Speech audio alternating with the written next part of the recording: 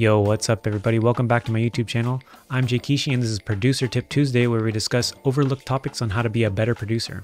Before we get into the video, if you guys have any ideas, suggestions, or questions related to these videos and topics you might want me to discuss in future episodes, feel free to leave them in the comments below. Well, without further ado, hope you guys enjoy. Today's tip is 7 steps to having a strong collaboration, 7 steps to collaborate better. This advice can apply to producers collaborating with other producers, or producers collaborating with other artists, or artists collaborating with other artists. So I think it all ties together. So the first thing is make sure you connect with the person. I think there's a huge meme in the producer community of like, yo, your beats are fire, let's collab, bro. Yo, let's collab, bro, fire emoji. And the thing that you should just keep in mind is that the first thing you want to do is actually like build a relationship with this person and be familiar with their work. Understand why you want to collaborate with them. If someone has similar skills and similar sound to you, it may seem like a good idea to collaborate, but you should really ask yourself, like, what do you think you're going to get out of this? Because a lot of people do this collaboration stuff almost like a way to get clout. And I mean, that's a fine way to do that if you're trying to build a beat, selling business or something. But if I'm taking the assumption that you want to collaborate with someone for an artistic music goal, a vision that you have, then yeah, get to know their recent work, understand their strengths and weaknesses, maybe how they relate to you. Your weaknesses are their strengths or vice versa. It'd be a great chance to collaborate, but actually have a conversation with them and understand, if you're the one approaching them for collaboration, understand what your vision is when you come to do that. The second thing, number 2, is set expectations. So what do you need from them? Will this be released? Is this a feature, or is it something that you want to build like a new project? Like you and I together, we're going to have a new Spotify artist page for our music together. I want to like start a new project with you. Is it going to be like a concept album? Is it going to be part of something?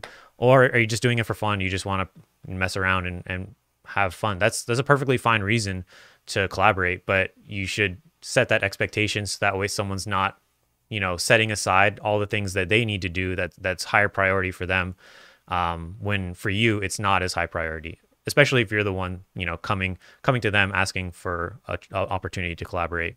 If it's going to be released, it's good to start off saying, if you can pay them, that you're willing to pay them. If you can't pay them, that you're not able to pay them, but that you're still interested from an artistic perspective, and say that you really think like you guys could make some great music together. And also, if you're going to split royalties or anything like that down the line from streaming revenue, or if you expect them to promote it or anything in that vein of releasing, things that go along with that. And also, who's going to be responsible for mixing and mastering and finishing the thing if you guys are going to take it all the way to a release. If you have a network and they have a network of people, whether that's mixing and mastering, or even like shooting video, taking care of album cover artwork, stuff like that, the more you have awareness of that beforehand, it just makes things a lot smoother. The third thing is set the workflow before you start. Understand how things are going to flow in terms of how are you guys going to have to share a lot of files back and forth. You should have a folder or something set up so that way it's really easy. You can just pop in there. You can say like, hey, I'm dropping off the stems in here, or hey, I got that vocal take, it's right here. Having a space dedicated somewhere on your Dropbox or your Google Drive or wherever, so that way you guys can send files back and forth, makes things a lot easier, because sending things on email or trying to pass things through like attachments in like Messenger or anything like that can get really frustrating and really messy. Along with that, I think it's also about going into the session and having a vision of an idea. And if they have another idea, being willing to listen to them. But if they don't have any ideas, you should come into the session with an idea. So making sure the workflow is ready to go. Like you understand, like we're going to send stems back and forth, or like if you have the same program, we could send project files back and forth. I collaborate with other people who use Ableton. I can tidy up all my files and just send them the Ableton project, so they don't even have to deal with stems. The more you know about that stuff, the easier it'll be for you guys to not have to go back and forth trying to figure out what's going on. All right, the fourth tip is make sure you start smoothly. And starting is really the hardest part of collaborating, whether you're collaborating in person, like if you have a rapper or an artist in your studio with you and you're collaborating with them, you're making a beat, they're kind of depending on you to set the vibe. So that's why I say you should come in with an idea of what you want. So that way, if all else fails, you have something that you can start from and build off of that. The starting is always very difficult, but you can make the process really fun for both people, whether that's, somebody who knows a little bit of percussion chops, or has a little percussion chops, or has some keys, knows how to play keys a little bit, being able to set up something for them to play with, or something for them to contribute with, something for them to use to play with ideas. Like if I'm working with someone who is a songwriter, then it's helpful for them to have, a mic that's ready to go in case they have some idea that they really just want to get down, even if it's not going to be a final take of or anything, just an idea like a sketch pad, kind of jotting down vocal ideas. That can be really helpful and make it a lot smoother, so that way they don't feel like they're just like waiting for you to finish the beat, waiting for you to finish doing the bass line, waiting for you to finish doing this or doing that. And they're just kind of have to keep track of the ideas that may be coming up in their head. So making sure that you have a way for them to be involved and make them not feel like they have to wait. The other thing is, don't question things before they start developing. So don't like, hey, is this snare sound good to you? Does this kick sample sound good to you? I think it's better to just start moving. And then if you've already had a conversation about what kind of music you like, what kind of vision you have for this thing, then just go from that. If you're the person driving in Ableton or in a DAW, building the track from scratch, if you're the person doing that, don't ask for permission to do things. Just start throwing things in there. Just start doing your thing. Follow your own idea of what you want and incorporate in what you've gathered from them and listening to their music and your conversations with them.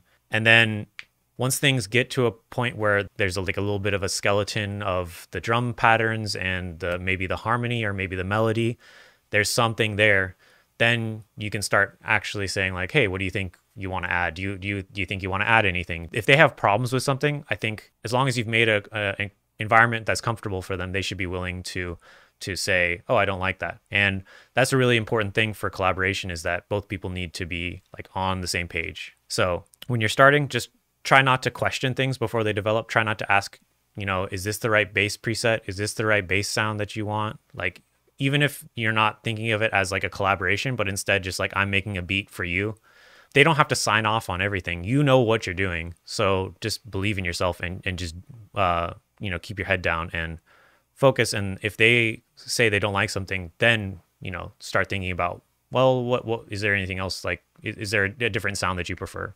Number 5 is be timely. So especially if you're collaborating remotely, understanding all those things we talked about before, the priorities for each person, whether it's going to be released, what the purpose of this track is. Have your own workflow down pat, have your own process ingrained, whether it's the big things like procrastination and using your time effectively, or the smaller things that are still important, like hotkeys and navigation around your program, having your studio set up in a way that you can work quickly, things are plugged in, things are turned on. All those things that can help you turn things around quickly will make you much easier to collaborate with, because, whether it is something urgent or lower priority for both people, knowing that your collaborator is reliable and will turn things around in in a reasonable time frame is really encouraging as someone who wants to collaborate with you. So you may need to have some discussion beforehand about like, what do you expect? Like, how soon do you need this? How soon could you get this back to me? All those things. But just keep in mind that their opinion of you will be reflected in how quickly you turn things around, as well as the quality of the work that you put out. Number 6 is honesty and respect. And I think these are just like kind of a given, but just keep in mind, don't just hype things up for the sake of hyping them up just to make them feel good. Make sure you under promise and over deliver. So don't, if someone sends you something and you're like, yo, I've got the craziest 808s ready, just wait. I can't wait till you get to hear it. Like, yo, I've got the craziest kick patterns. I'm going to put an insane reverb on this snare drum right here. Like, saying all these things about the music, but it hasn't been heard by them. Like, it's good to be excited, and it's fine to communicate like, yo, I'm really excited about this, but don't hype it up just because it's great to be in a position where you surprise people with how effective your work is. You know, we said this before, but both people should vibe with everything in the track. So respecting each other, and, you know, I may like something, but they may not like something, and they're involved in this track too. It's not my track, it's both of ours at this point, whether my name is on it or their name is on it or both. So respect each other. And if you do disagree strongly, try to find a compromise through actually explaining what you like and what you don't like. So that way, you know, things don't just get tangled up in terms of feelings and emotions about this or that. Being able to say like, oh, we're both vibing with this, so let's keep it like this, or we're not both vibing with this, so let's change it. And if you're gonna critique something, make sure you as much as possible you say it constructively. And if you're gonna say, I don't like that snare drum, then suggest a different kind of snare drum, or say why.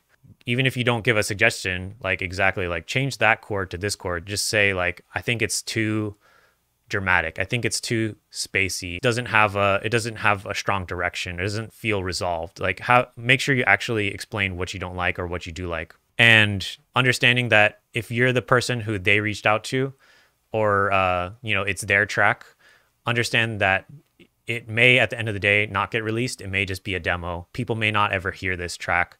So if something goes wrong, be willing to fix things or work around what someone else has to say.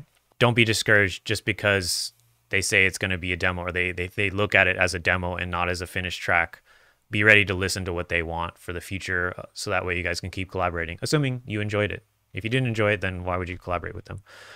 And the last thing, tip number 7, is there's no one size fits all. Don't think of every person as having the same approach to collaboration. Every person is going to have a different set of skills, a different set of tastes. Each artist will have a different level of involvement. Some people will just want to hear you making a beat, and then you hand it off to them and they'll do a bunch of stuff with it, and that's all you need to say. Other people may want a lot more input, may want to be present for a lot more of the process, for them to feel like it's actually a collaboration, or for them to feel like they can get their vision across to you. So don't expect every person, you know, what's worked for you in the past may work with them, but be willing to try new things, because there's no such thing as one type of artist. There's as many types of artists as there are people. So treat each person individually and with respect, and don't try to force something just because it may have worked for you in the past in the way that you collaborate and work with artists. Thank you guys for watching. If you enjoyed the video, please like and subscribe.